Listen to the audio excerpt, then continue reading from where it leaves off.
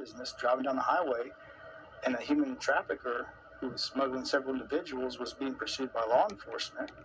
And to try to get away from law enforcement, he began shooting at oncoming traffic, striking her vehicle several times and forcing her off the road, hoping the DPS would stop the chase. You know, that's another example of what an open border looks like. This 21-year-old from Brownsville, Texas, was carrying 3 Guatemalan nationals and 1 Mexican national from the border to San Antonio. He had a Ruger 5.7 pistol in the trunk. The one thing that's very unique about border crime and deaths related to the border is that they're all preventable.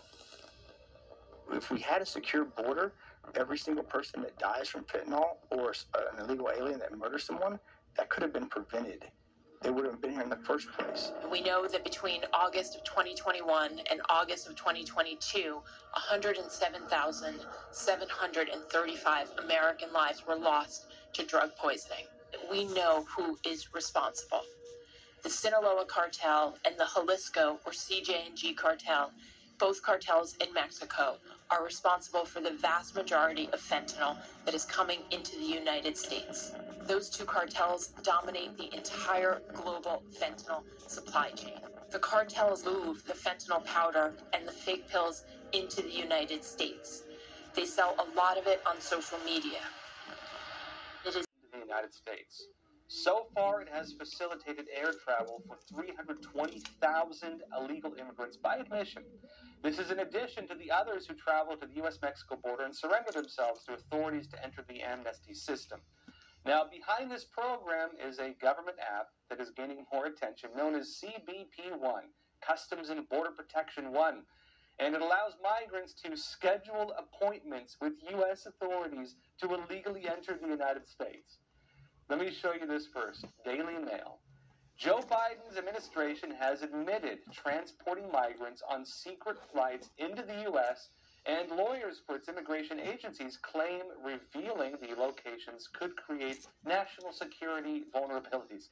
They're not telling us, in other words, because they say that if they tell us what's happening, then it's a vulnerability for national security, folks. They're flying hundreds of thousands of illegal immigrants into the country, and they say that we're the threat. Now, Customs and Border Protection, it says, has refused to disclose information about a program last year secretly arranging flights for thousands of undocumented immigrants from foreign airports directly to U.S. cities.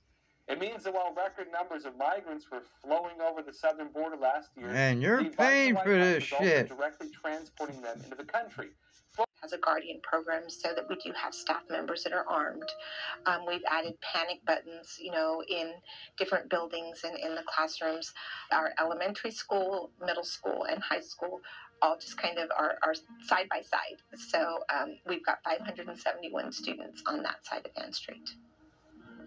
It is not uncommon for us to go into a shelter-in-place at least once a week. And unfortunately, even when it is just once a week, it may be multiple times during the day. At that point, students and staff are not allowed to leave, their buildings until we get the all clear.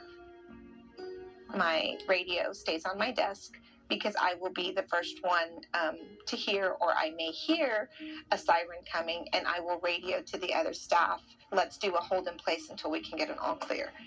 I would say over the last 2 years, instead of seeing it get better, it's actually gotten a little worse. You can't help but be concerned about the what if. What time is it going to happen next time?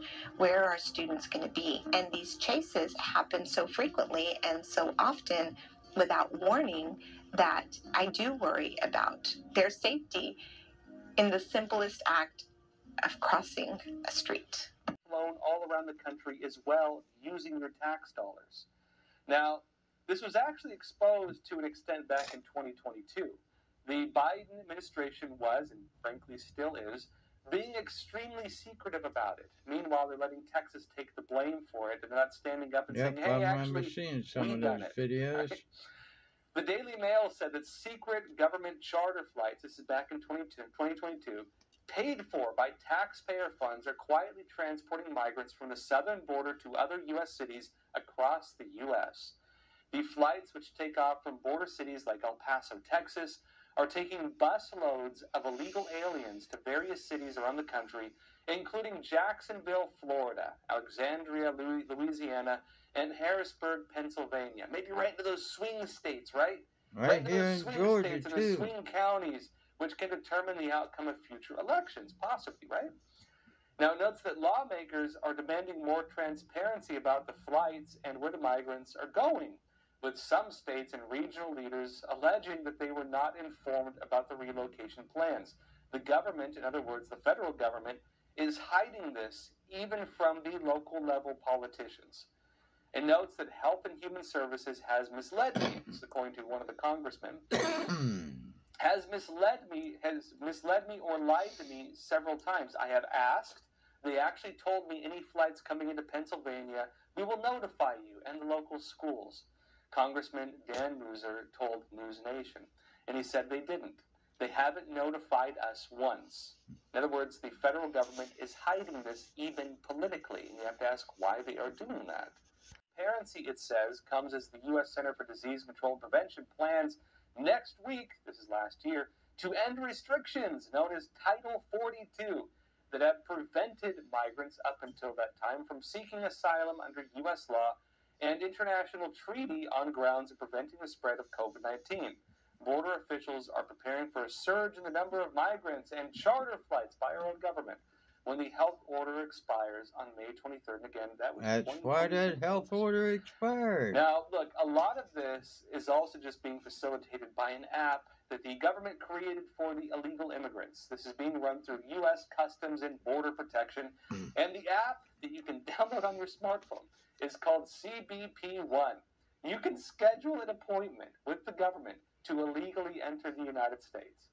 It lets the illegals book appointments with Customs and Border Protection, and they can even set appointments on when they want to illegally enter the United States, surrender themselves, and then enter the asylum scam to take away your tax dollars for free houses, free food, and free everything else. Let me show you the website. This is the actual website for this program. This is on the actual Customs and Border Protection website, the official one. It says here, on October 28th, 2020, U.S. Customs and Border Protection, CBP, launched the free CBP One mobile application on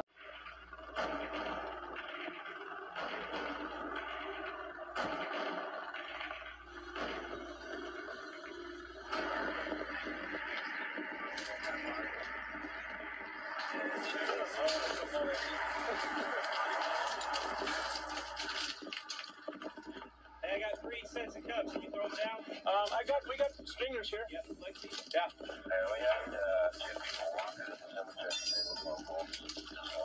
Uno a la vez. Pa' acá, pa' este lado.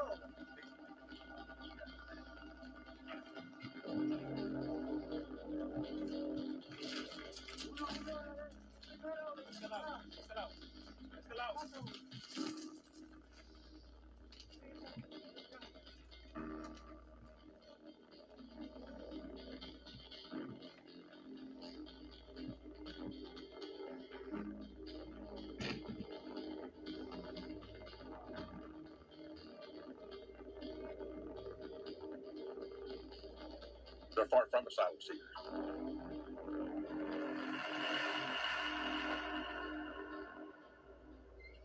We're getting a little everything. We're catching sex offenders, murderers, people that have been deported for various heinous crimes.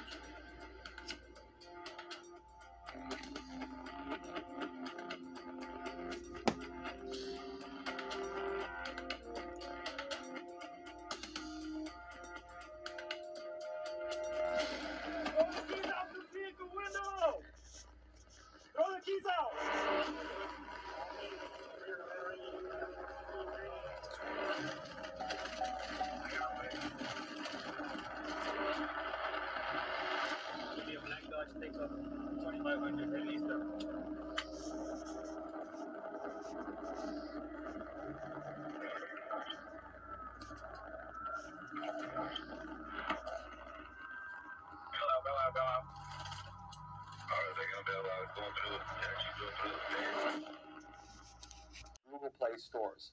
CBP One is a mobile application that serves as a single portal to a variety of CBP services. Through a series of guided questions, the app directs each type of user to the appropriate services based on their needs. Maybe you just need some free money, right? CBP One is available now, it says, to schedule appointments. CBP One and the advanced submission and appointment scheduling process are free to use. Non-citizens, i.e. illegal immigrants who want to come here illegally, located in central or northern Mexico who seek to travel to the United States, may use the U.S. Customs and Border Protection CBP One app to submit information in advance and schedule an appointment to present themselves at the below southwest border land ports of entry. And these areas where they can go and surrender themselves are these: Arizona, Nogales; Texas, Brownsville, Eagle Pass, Hidalgo, Laredo, and El Paso; in California, Calexico, and San Ysidro. Folks, I actually went myself personally to Eagle Pass and to San Ysidro to watch this, and it's real. Now, they note further in, CBP strongly encourages non-citizens without prior authorization. Suspended deportations of illegal aliens. Stopped adding illegal immigrants to the Remain in Mexico program. Strengthened the DACA program for children who were brought over illegally.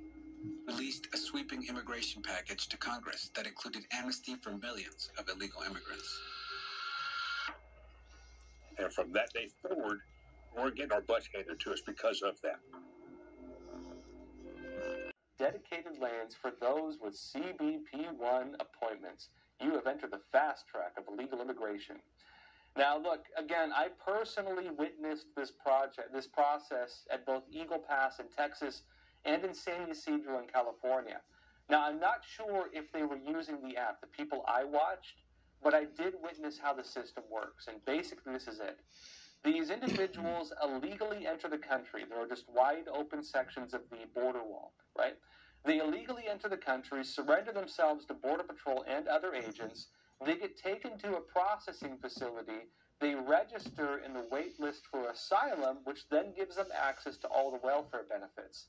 Then they put the migrants on buses and they drop them off in the United States. We found out now that during that interim stage, the Department of Homeland Security also gives them free airplane tickets. And so once they're dropped off on these buses, they also have airplane tickets to anywhere they want to go in the country. And they literally just drop them off on a street corner, usually at bus stations or train station. I videotaped this, folks. I'm going to be showing it all to you in a documentary I have coming out at the end of the month. Now, look, by that time, again, when they're dropped off, they have plane tickets. By the end of May, Texas Governor Greg Abbott declared a state of disaster and launched Operation Lone Star, a way for small counties to get resources they need to beef up their response. This is an operation that's going to be similar to what we've done in the past, where we provide a surge of resources to the border. Under Operation Lone Star, more Texas troopers were sent to border areas to try to stop the human smuggling.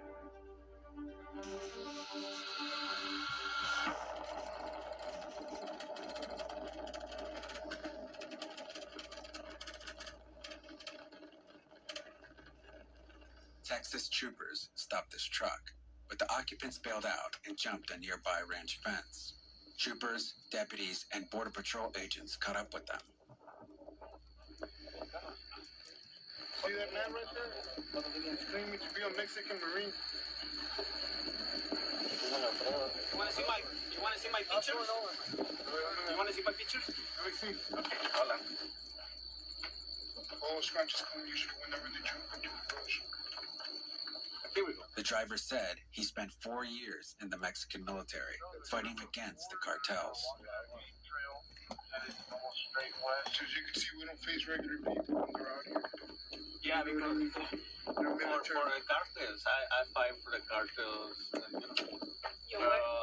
¿Tú peleas por un cartel? No, peleaba para que no tuvieran los carteles, ¿sabes? He said he's lived in Texas for more than 10 years, working in the roofing industry.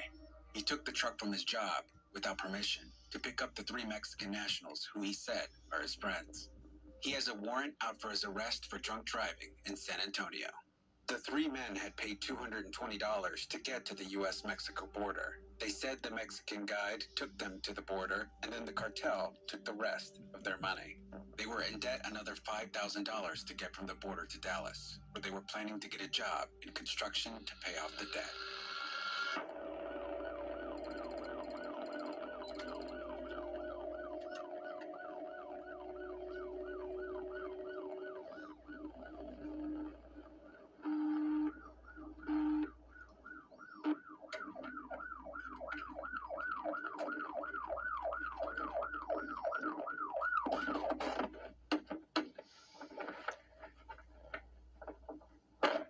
Driver, get out of the car now! Get out! Step back! Stop! Get down on your knees!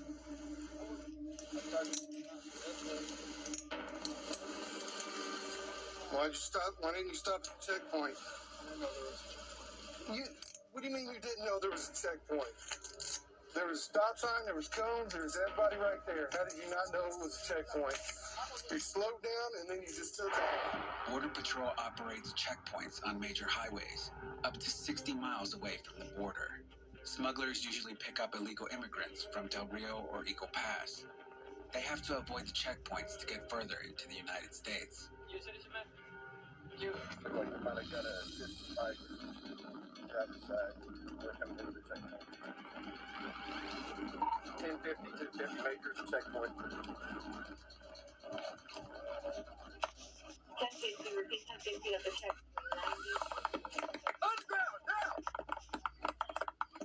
This driver admitted he was getting paid $9,000 to smuggle 3 illegal immigrants to Austin.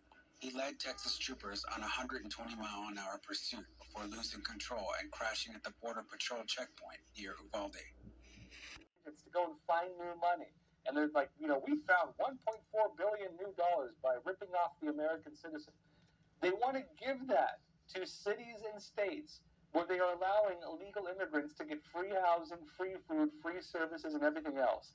And they're saying it would also expedite work permits for people who are in the country and then qualify, which you'd assume that if they've been processed under the gamed and rigged amnesty system, they'd probably qualify. Now, notice that House Republicans then went on to argue in the Post that the border crisis is a catastrophe by design, and I'd agree with them based on what I've found. And they say it shows how unserious the Commander-in-Chief, Biden, is about stopping the flood of illegal immigrants. And remember also, folks, this will likely be one of the bigger points of debate with the coming elections, with, Super Tuesday behind us, with Biden's State of the Union address, which I'll give my take on in a bit behind us. A lot of this is going to be, of course, playing into the elections, and Biden and Trump are now entering campaign mode. Remember also, given that the border crisis is not just an election issue, but also something that is currently bankrupting cities, causing really serious crime, and, destabilizing. I don't want to have to explain to a 4-year-old why there's a dead person laying in the middle of nowhere on our property. If they're breaking in your house to get water, or they're breaking in the house to cause harm to you, how would you handle the situation? Because you don't know which one they're coming to do. And my wife didn't want to have to kill somebody in self-defense inside our house in front of our children. I've actually moved my wife and kids off the ranch due to safety reasons. I don't want to put them in that danger. Our total damages, financial loss is tough to estimate. I'm looking at about $300,000 right now for this year that we've incurred, and that is simply putting a Band-Aid on a bullet hole. That has nothing. Across the country, and there is now even talk that the U.S. is going to deploy Marines possibly to Haiti. But this has actually been on the table for a while now. There's even been a United Nations level proposal on this. Let me start by what happened back in 2021. Joe Biden ascends to power, and the Military Times says this. President Joe Biden said Thursday that the U.S. will bolster security at its embassy in Haiti following last week's assassination of that country's president. You might not remember this, folks, but the president of Haiti was assassinated in 2021. And of course, they said that given the situation, Biden said that sending American troops to stabilize the country was not on the agenda. It notes that Haiti's interim government last week, this is again in 2021, asked the United States and the United Nations to deploy troops to protect key infrastructure following President Jovenel Moïse's assassination. Biden signaled he was not open to the request, which comes as he is drawing down U.S. forces in Afghanistan this summer, again, 2021, and said, quote, this is according to Biden, "We're only sending American Marines to our embassy. The idea of sending American forces to Haiti is not on the agenda." Now, Matthias Pierre, Haiti's elections minister, told the Associated Press Thursday that he believes the request for U.S. troops is relevant, given what he called a fragile situation and the need to create a secure environment for elections scheduled to happen in 120 days, again, at the time. Now, keep in mind this point about securing the Haitian elections, because our government has been involved in securing their elections. The couple, well, they'll be going to the Kenton County Jail for processing. He'll be arrested for getting smuggling. And she will be most likely released due to a housing issue. She was a passenger, and she'll have a warrant issue for her arrest later for the same charge. She has her cell phone, so she can call and make some arrangements to get picked up, and the 6 will go to BP for processing. Border Patrol found out later that this man from Colombia is wanted in the United States for child sex offenses.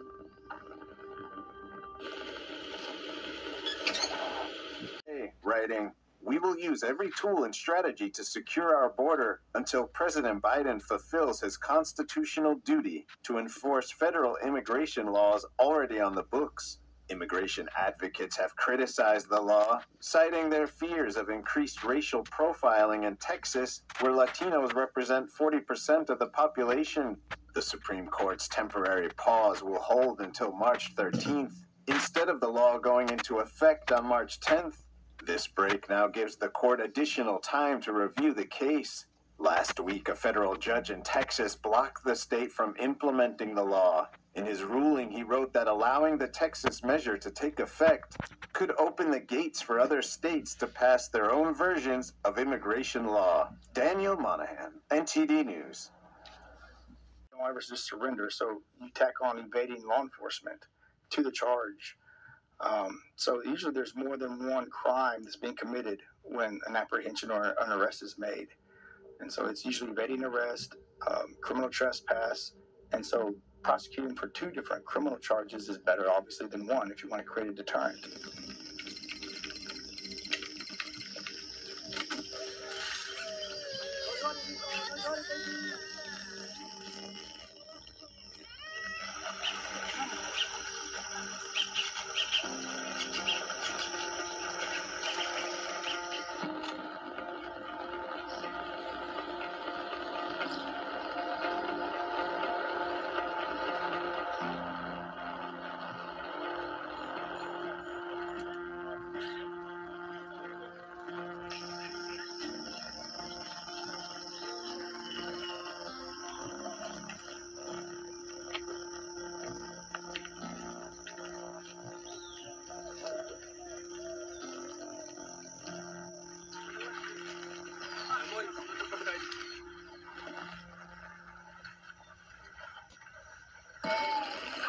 How many drowned?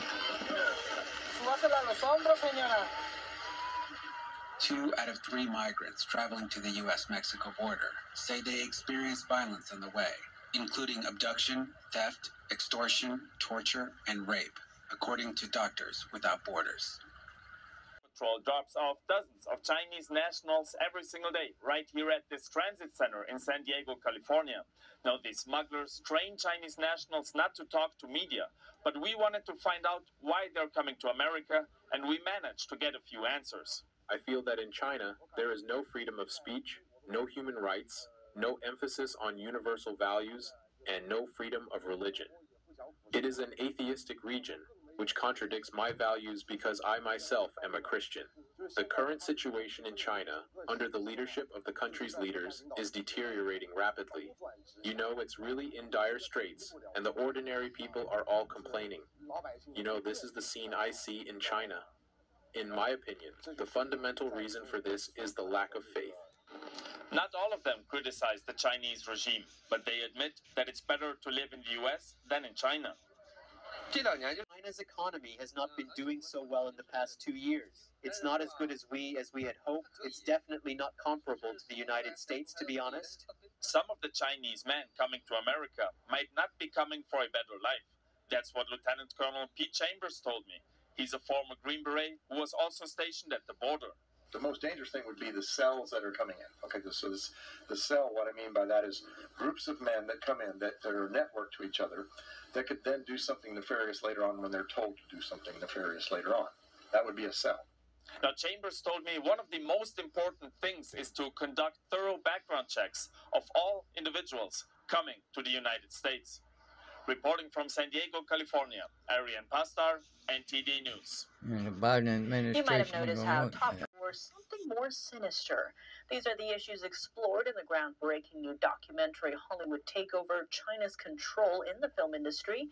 The NTD original film pulls back the curtain on how Hollywood is helping to further a global adversary's agenda, the consequences that will have on America's future, and what brave individuals are doing to change the tide. Stuff like that. But for the middle class, working class people, it has become more and more difficult to live here and to raise your family and to buy a house. So you think we're losing this edge that we had? Kind of everyone, this California brand is a big brand globally. I think so. You're living out of state and you have a job offer in California. You're starting a family. First thing you want to know is how much does it cost to live here? What's the price of a home? And you can't afford it.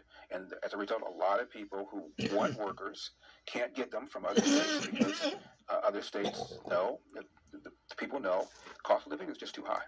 So, no, I don't think we're leading the nation. I can't think of a single category where we're leading the nation. I know Gavin Newsom had his debate with Ron DeSantis and talked about how great the state was. And in my opinion, Ron DeSantis didn't do a very effective job of countering some of the stuff that he said.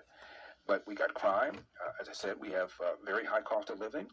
Our tax structure, highest state income tax in the country.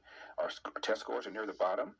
Job creation, ranked dead last with one other state. You tell me where we're ahead, what we're leading on. I don't see it.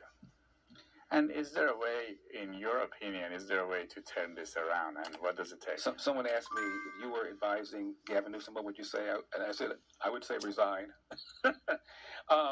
But the problem is, even if he did, his lieutenant governor is just the same. She even just recently said that she thought that Donald Trump ought not be on the ballot, following the lead of the Colorado Supreme Court. So she's just as under Barack Obama, which I'll get into in a minute.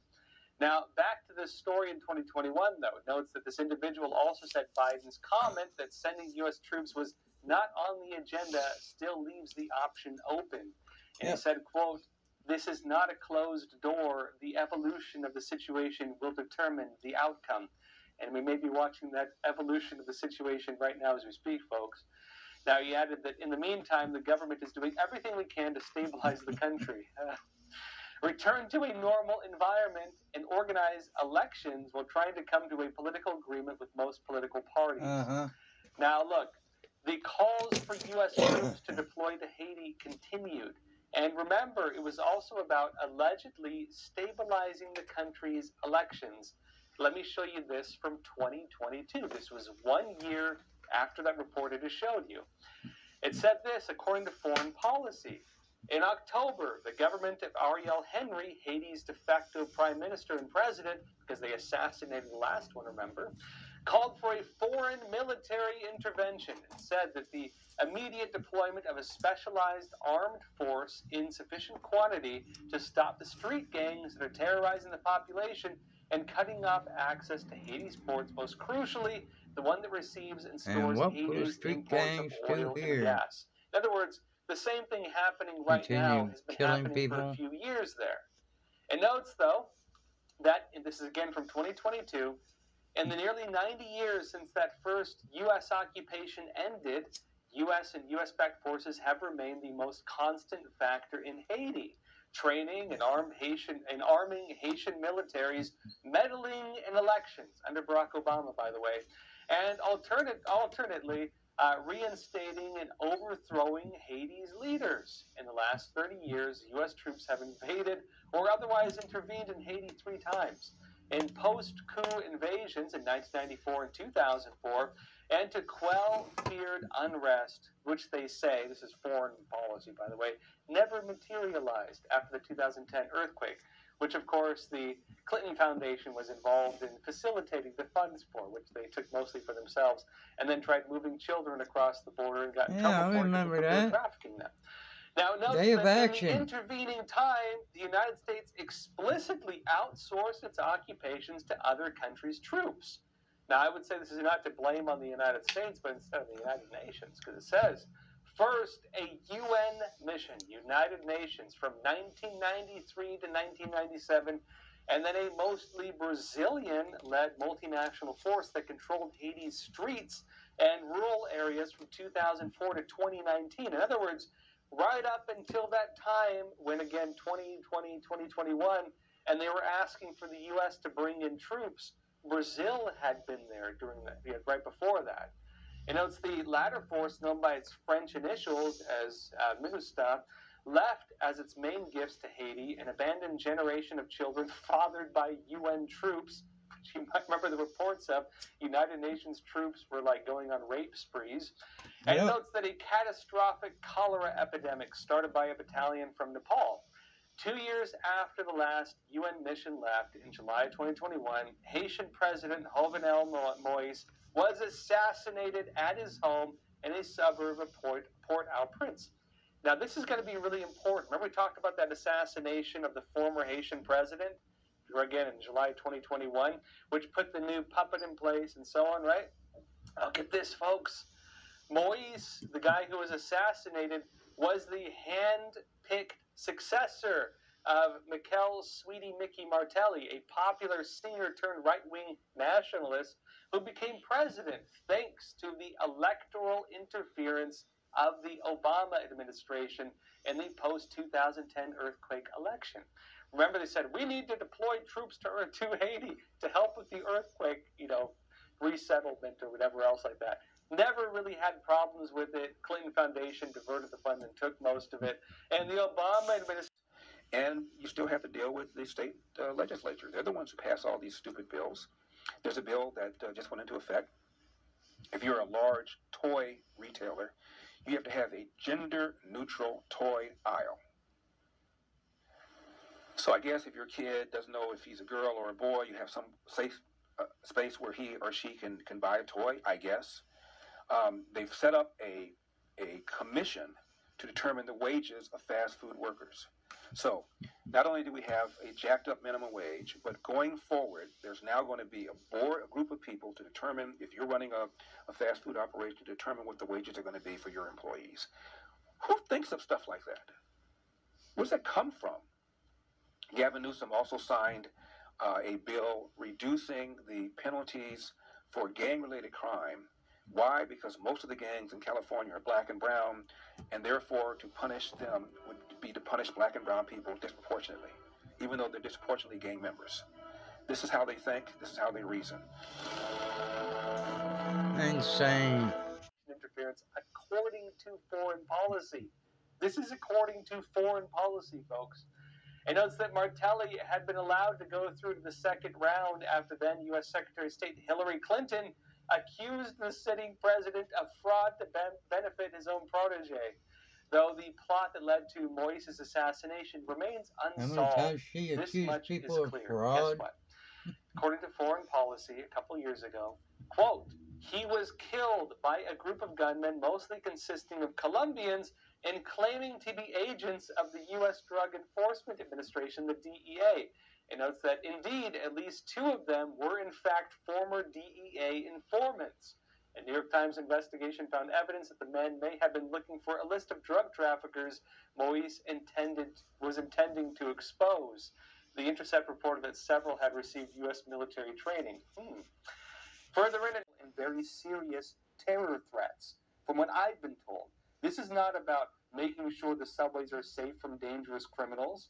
It's about protecting us from credible threats of terrorism, sparked, ironically, we would think, by the mass illegal migration which our own government is facilitating.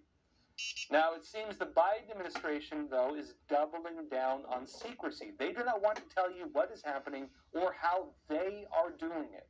In fact, the Justice Department even put a gag order on immigration judges recently. They will not allow the judges to speak with journalists. From Mexico, how authorities were able to track him down overseas. Jonathan. And winter still reigns as temperatures take a deep plunge overnight. How low will Brr. we go? I'm tracking it all next to my Fox 5 Storm Team forecast. Cited even by Foreign Policy, which is by no means a conservative news outlet, as a method that installed the then leader. There have been many assassinations of the country's leaders over the years as well. And this continues into what we're now watching take place. You can't fully understand what's going on in Haiti without knowing this background. And look, Haiti, you could argue, maybe it's not the fault of the U.S. or the United Nations. Haiti has been an absolute mess through most of its history. Again, since around the time of the founding of the United States of America. It was a French colony. It was one of the nicer parts of the world. The black slaves revolted, murdered every single French man, woman, and child. The country has been unstable ever since. It has never been stable after that, unless, of course, the U.S. or UN was bringing stability externally. And every time they pull out, it very quickly devolves into chaos and violence. Every single time. But, back to what's been happening recently. The whole move to bring U.S. or United Nations troops to Haiti culminated last year. Remember, it was not just proposed, right? It wasn't just proposed as a U.S. operation. It was never just said, bring the Marines here. It was always proposed as a United Nations operation. For a lot of people who care about economics. I said, you must know who Paul Krugman is. Krugman. He's a columnist with the New York Times, an economist, probably the most well-known economist in the country because he writes the New York Times, having a column there for decades. He wrote negatively about the minimum wage. So, before he did a 180. And the reason I asked the question was not to play got you, because any economist that you could think of has written negatively about the minimum wage.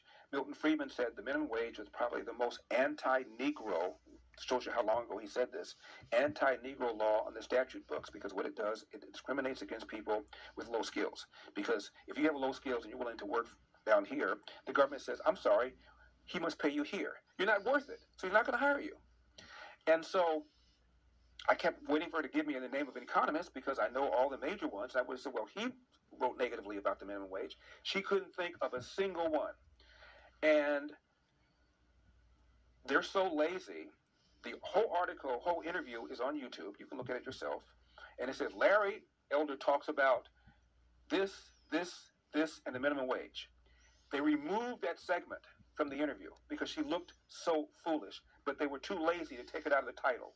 So if you're looking at that interview, you're looking for the part where they talk about the minimum wage because it says that in the title. It's gone. They took it out. Which is why, by the way, I rarely like to do interviews that are not live. Because if I interview a left-wing person and it's not a live interview, and I say something, ask something that makes them look foolish, they will take it out. And it's happened many times. Now, Larry, was there a point you figured out that these policies, like they're causing a problem in your government executive? It says the Justice Department is warning one of its employee groups that it can no longer speak publicly without prior agency approval, raising concerns that the Biden administration is placing a gag order on certain workers despite a promise to be their advocates. The issue stems from the National Association of Immigration Judges losing its recognition as a union. It's now a government operation, apparently. Leading justices tell the organization any rights it previously enjoyed as part of a collective bargaining agreement are no longer valid. NAIJ has represented immigration judges for more than 50 years and has never previously faced restrictions on its public testimony. And one of the individuals who spoke on behalf of the NIAJ leaders said this: it's a pretty draconian directive. It's pretty unprecedented. And notes that NIAJ has occasionally used its platform to speak out against policy changes it views as harmful to the roles of immigration judges. The group has regularly made itself available to the media, testified before Congress, and participated in panel discussions. It has frequently derided its placement within justice, as one of the individuals reiterated in the recent congressional testimony, saying it should instead be made an independent court under Article 1 of the Constitution.